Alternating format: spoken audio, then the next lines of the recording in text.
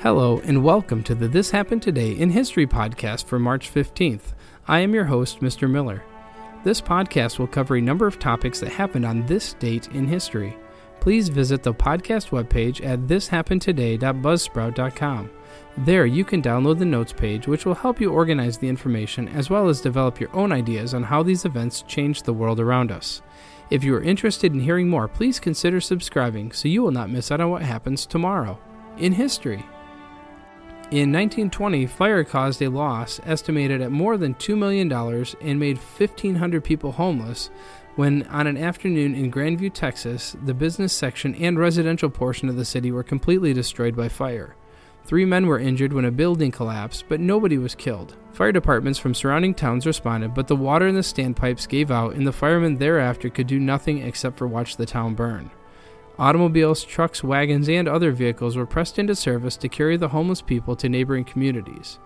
The V-shaped fire swept through the city, destroyed more than 200 of the very finest homes.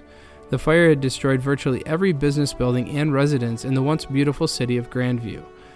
Mayor Williams of Grandview called a mass meeting of all citizens in the city park. A safety committee was organized to patrol the fire-stricken section and save property. The wind was blowing at such a velocity that embers from the inferno were carried for miles. In fact, a farmhouse 3 miles away from Grandview caught fire and was destroyed. In 1916, President Woodrow Wilson sent thousands of American soldiers into Mexico hoping to capture Pancho Villa, the Mexican revolutionary. Pancho Villa had led an army of about 1,500 guerrillas across the Mexican-American border to stage a brutal raid against the small American town of Columbus, New Mexico. Villa and his men killed 19 people and left the town in flames. Now determined to destroy the rebel he had once supported, President Woodrow Wilson ordered General John Pershing to lead 6,000 American troops into Mexico and capture Villa.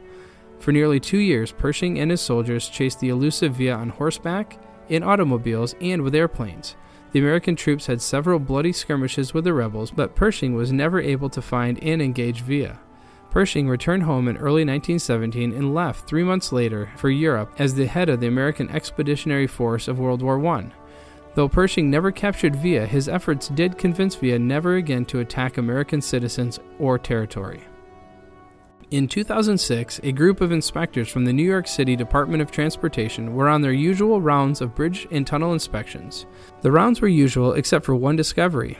Somewhere deep in the Manhattan anchorage of the Brooklyn Bridge, they stumbled into a hidden room filled with blankets, water, shock prevention drug, and 350,000 crackers. Judging from the dates stamped on the supplies, 1957 and 1962, what they discovered seemed to be a Cold War-era bunker or fallout shelter.